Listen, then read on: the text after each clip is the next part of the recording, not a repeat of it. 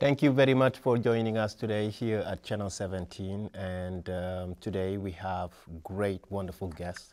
One of them, no one can introduce him anymore. His name is Mohammed Jafar, and the other one is an incredible community-minded, oriented person. His name is Lal Pradhan. And as you probably know, today is the remembrance of the legacy of Dr. Martin Luther King Day. But we are here to talk about two main items. One of them is a non-citizen voting ballot item that will come through the Burlington, through the voters of Burlington. And also we have a great, wonderful event called New American Voting Event coming up. So without further ado, we will let our guests to introduce themselves. So can we start with you, sir? Yeah. Hello, thank you again for having me. My name is Mohammed Jafar. I am currently working for the Burlington Community Justice Center as a Tamarack and Pretrial Services Coordinator. I'm involved in the community and I am a longtime Burlington resident, originally from Kenya. And thank you, Ali, for having me here. My name is Lal Pradhan. I am one of the, the people, the citizen here just recently, and I work as a liaison in the district, Burlington School District. Burlington School District multilingual liaison. Right, and also we have a community organizer, and you work for the Peace and Justice Center? Burlington Justice. Burlington Justice Center, yeah. That's great and wonderful. Thank you both for joining us here today. So as we talked about earlier, today is the legacy of, the remembrance of the legacy of Dr. Martin Luther King Day, a civil rights movement who had fought increasingly and all the time for equality, for justice, for equal pay, and for just the well-being of everyone living in the United States of America and beyond. He fought against wars. He fought for the pay, for people to organize. He was really, he left us at a very young age. And it seems today if he lived, he would have been 92 or 93 years old. So to my guest, what do you think, what does this day mean for you? And what do you think is happening in Burlington around this day? To me, Dr. Martin Luther King Jr. is a legacy. Individuals like him throughout history create doors for people who are faced with nothing but walls. And to me, thinking about where I am today and what I'm capable of doing and where I'm seated in this very moment, I'm humbled and always reminded that there are people who have sacrificed a lot to create the space that I'm able to now inhabit and kind of accept and take in. Mm-hmm. So to me, Dr. Martin Luther King Jr. is a door opener. Yes, he's a door opener, a hero, someone who inspired all of us as immigrants and refugees. And Mr. Lal, what would you want to add to that?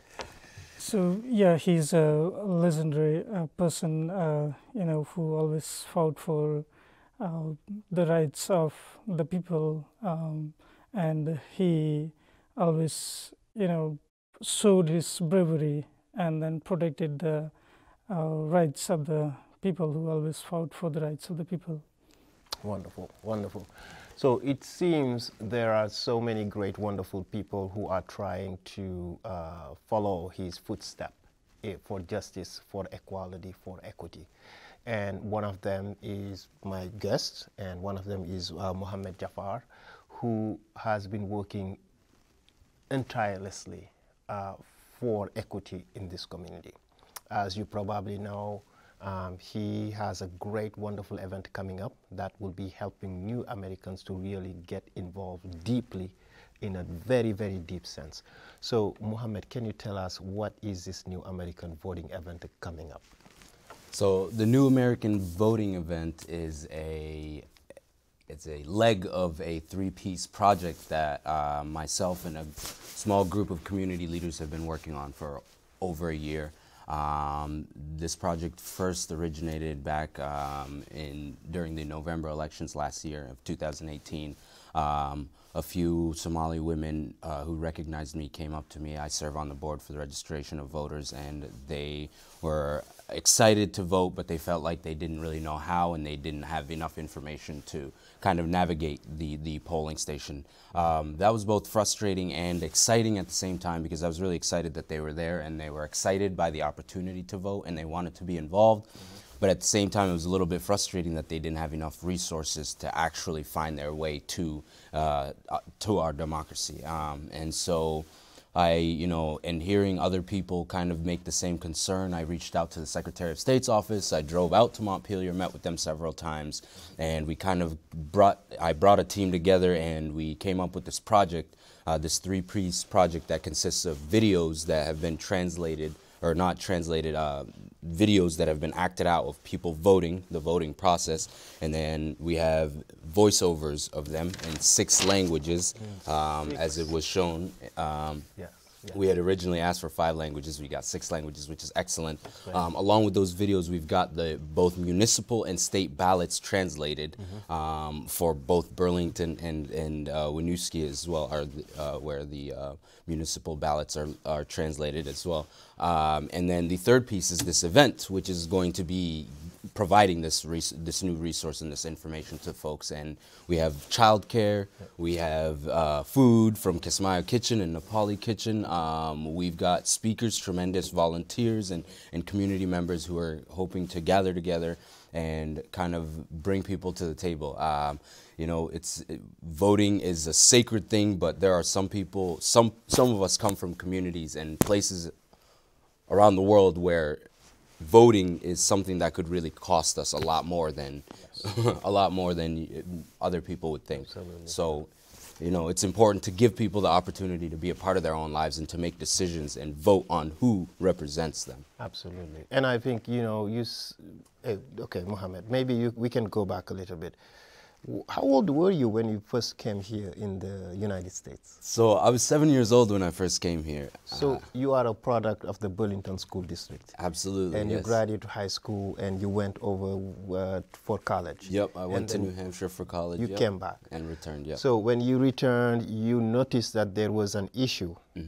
And the issue was the new Americans were really left out in participating meaningfully in our democracy. Absolutely. So the concern came to you, and then it seems you went to the Secretary of State's office. You met with them several times, and to come up with this great, wonderful idea. Absolutely. And so if you can tell us, so there are 6 languages where the ballot items in both Winooski and Burlington will be translated on town meeting day. That's great. And also you're saying there is a video demonstration on how people can vote. And there is an event where you will show that video that you worked very hard with those community-minded folks. And also, would there be registration processes? Oh, yes. So during the event, there will be stations for people to register. People will get information on how to vote. So there will be mock voting. You can pretend to vote.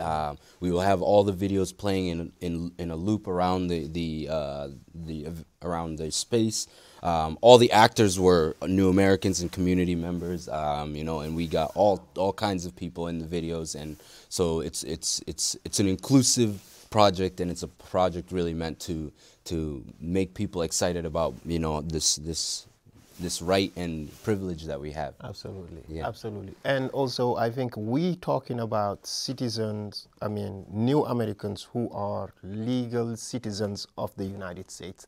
They can show up to that event, and now they can show up to the voting booths and vote like meaningfully, like with really a lot of confidence about who they're voting for and what they're voting about. Yes. And the best part is, even if you're not a United States citizen, if you're going to be a United States citizen and you're thinking about wanting to vote, now is a good time to get that education so that when you are a citizen, you're able to jump right in it and be a part of the process. Absolutely. So that's the best part about it, is now is a good time to learn, and people now have the ability to get that education at this event. This is so great, so wonderful. Thank you so much for your leadership, boss. Thank you.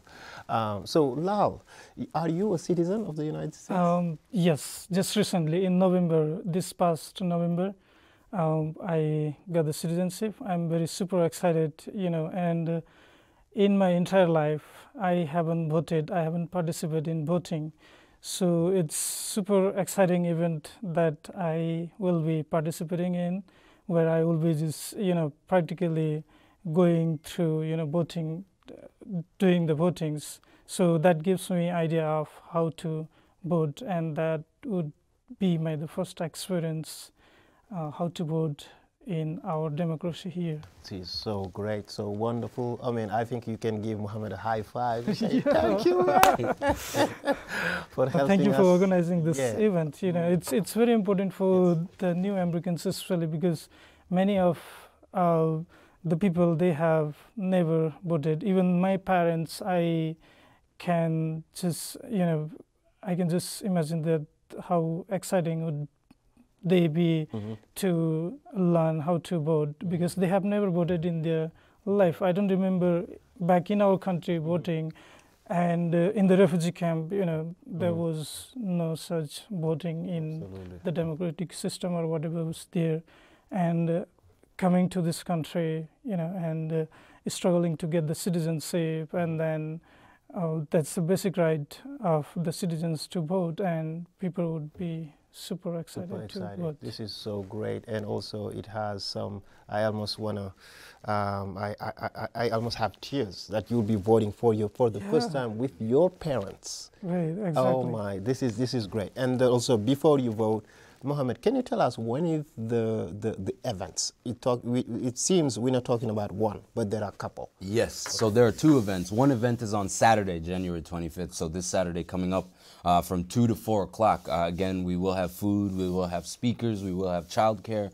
Come enjoy. We'll have interpretation as well. And then the second event is in Winooski. Also same thing. We will have Kismayo kitchen, Nepali kitchen, childcare, and interpretation. Excellent food, excellent childcare, excellent interpretation services. That's so and that'll be at the O'Brien Center, 32 Mallets Bay Avenue, Winooski. That'll be Saturday, February 8th from 11 a.m. to 1 p.m. So join us.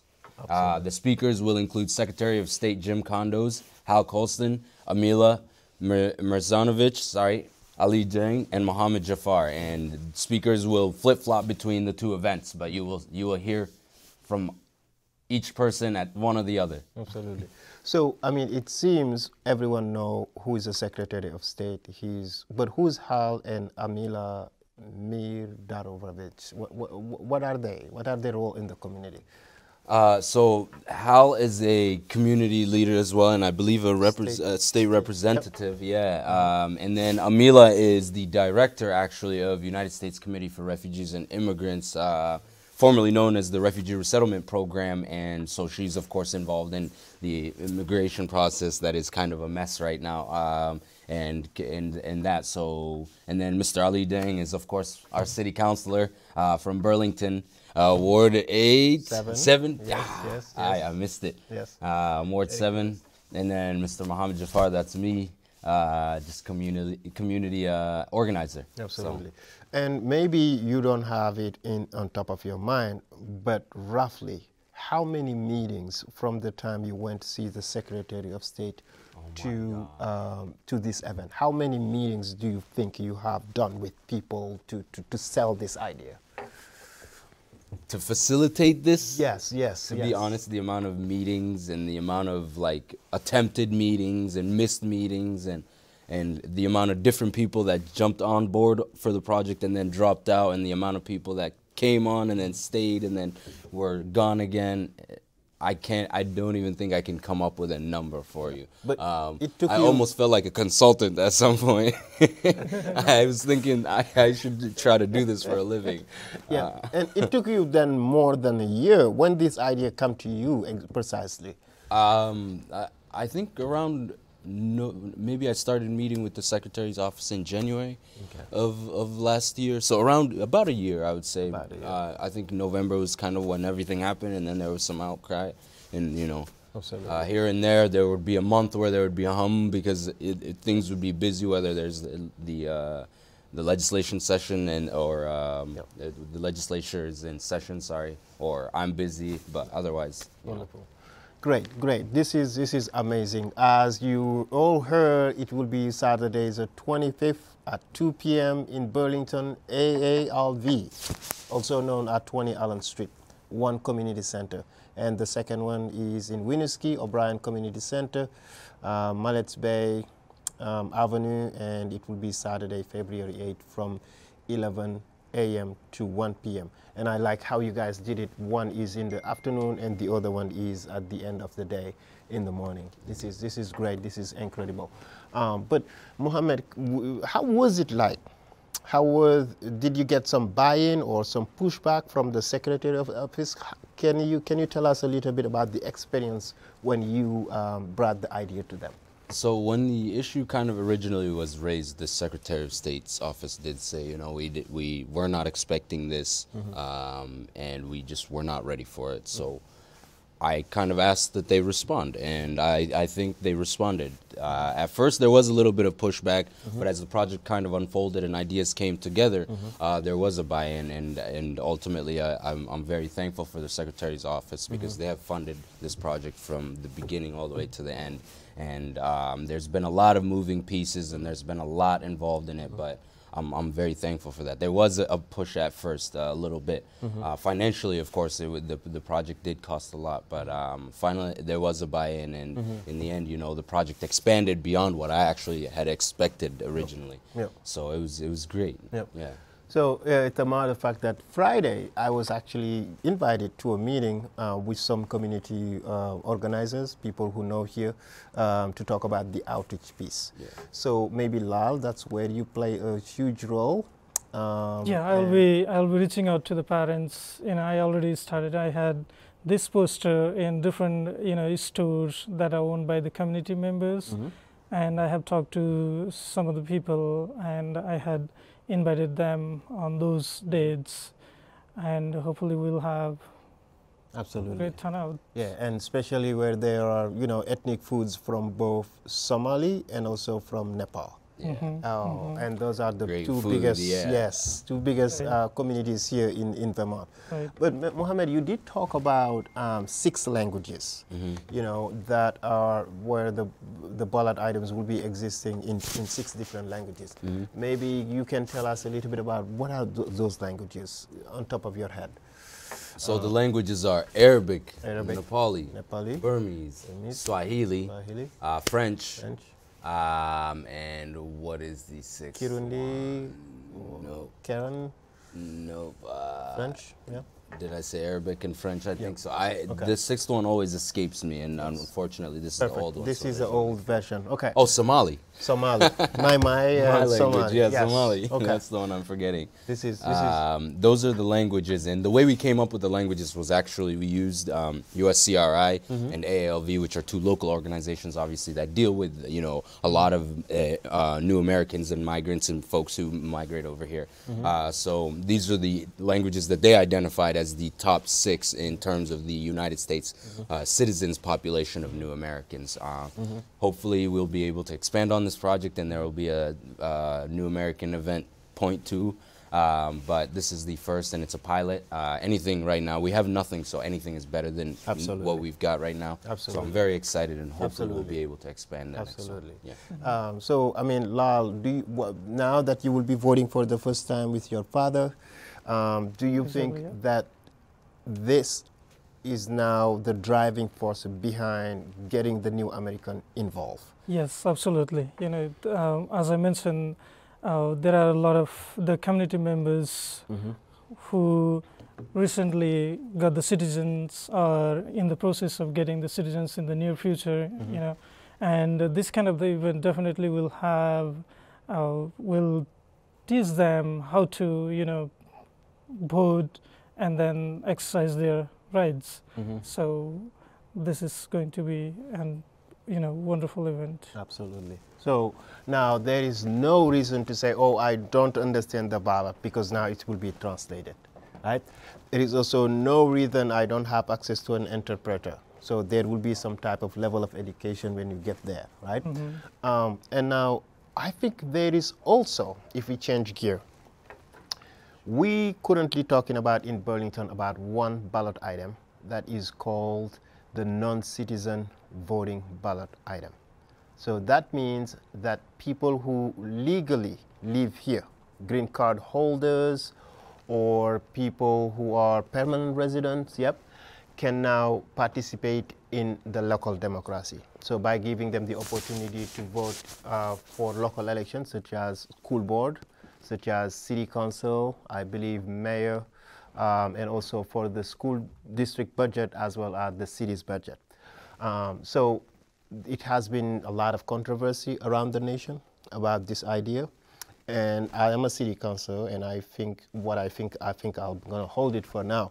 But was just wondering what you guys think of that idea. Is it better for people to get their citizenship and become citizens so they can vote in all ballot items? Or do you think this is a good start? Or do you have any concern about this provision in front of us? So, I think it's a good start for the people living who has who are been here residing in the city legally. They should have some way to, vote for their representatives or, to the person that they think they can represent them wherever they go. So I think it's a good start. To me personally, I feel like, it's should be, carried out forward, and so that it's not only the citizen who has the voting rights. The people who are legally here, they should have some rights to vote for their representatives. Okay, that's great. And Mohammed, what do you think? I agree and disagree with Lal. So I think it is a good route and a good opportunity for people, because I do think that if you live here for a substantial amount of time, you should kind of have a say in what is happening and what the taxes look like, what kind of structures are coming to City Hall. Like, you should be involved in that. The concern I have is that that creates loopholes for people to be put in positions where they can get in trouble legally.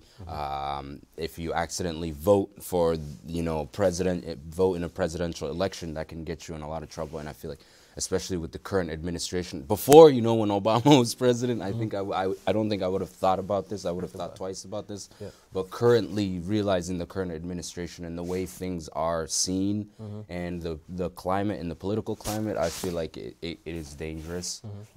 It's the right idea. I think that there should be stipulations or policies in place that make it so that there's just absolutely no doors, loopholes for people to find themselves getting deported by ICE. That should not be happening. So makes sense. Yeah. You basically think it's a good idea, but you have some concern about it. Like right now, if it was maybe Obama's President Barack Obama's tenure as executive of the nation, then you would have say this is ICE, this is okay. Yeah. But now knowing that ICE is getting stronger and stronger and have their foot almost everywhere with our driving licenses and everything, it's not a good idea to hold information of non-citizens that live in our community. Yeah. So, I think, Lal, maybe you can come back to, how was the process like for you to become citizen? How long was it? I was here in the country legally, so as soon as I came here, we were granted the employment authorization. So after 1 year, we can apply for the permanent resident or the green card. Then there is the time limitation. Once it gets 5 years, then I can apply for the citizenship. So that's kind of just waiting for the time, but everything is like, it was legal, so it was not kind of, very hard for me to go through the process. Okay. Just wait for the time and then just apply and then get it. Wonderful. And do you think a lot of people in your community, Nepali community, are becoming citizens? Yes, they are becoming citizens. Because, as I mentioned, some of the people, because of the language barrier, they are having some problem, going through the citizenship test. Process, yep. They have always fear of the test. So that's the only problem, that the people from my community are having, but rest of the things are just waiting for the time. Once it gets 5 years, then everyone can apply for it, and then. And yes, you wanted to add sorry, something? Ali, just to piggyback off that, I kind of discussed this with my mom, and she said that what the city and state can do is exhaust some of those resources towards educating people ahead of time. When you talk about people struggling with the citizenship test, my mom was talking about how she used to have a disc that she would play in the car when she was going to the grocery store, dropping us off, going to work, whatever it may be. She would be playing it, and it would ask, who is the first president of the United States, and she would answer along. What's the capital of the United States? Washington, D.C. She's answering along, and so maybe education and giving people information should be the focus ahead of time, and then once they are citizens, they're able to jump right in it. They know how to do what to do. Yep. And I think, personally, one of the other concern is just the volunteers that are at the booths helping people to register to vote. And it seems with the non-citizen voting items, we're putting another extra layer onto their job responsibility, things like that. And I think one other point is just, it seems like apartheid. Yeah. The people who are citizens, here you are. The people who are not citizens, here you are. I mean, you are really dividing the community. Yeah. And I think personally, going to the booth, it belongs to people who went through the process, who've been vetted, ins and out, who've been here legally for years and, paying taxes and everything, and they become citizens of the greatest country of earth. Yeah. And when you get into the booth, you can vote from national election to the local, to your next representative, or to the school budget. That really affects you directly. Yeah. But I think we, like Mohammed, what you have done is what the focus is supposed to be. Yeah. Those who are currently citizens, how do we make sure that they show up and participate in the democracy? Ballot items translated, done. A demo of the video, done. And I think, immigration also, as an immigrant, I think there was a reward. If you become citizen, it's not just because you're having a passport, but it is also you can vote, you are part of this country. And I feel with the non-citizen voting, you're taking that reward away from the people who really, were looking forward to that. So do you have any sentiments around it? It seems we have like maybe 2 more minutes. Oh, okay. Yeah, I mean, I came to this country in 2012. So since then, I have been hearing people talking about the vote for the local representatives to the national level, for the presidential candidate. So I was kind of, not having that rights, and I felt so bad that I couldn't participate because I am not a citizen. So, that struck me time and again, and then, all the time I was thinking about getting the citizenship, so I had to wait for the time, and then finally, the time is over, and now I can vote. I can exercise my right.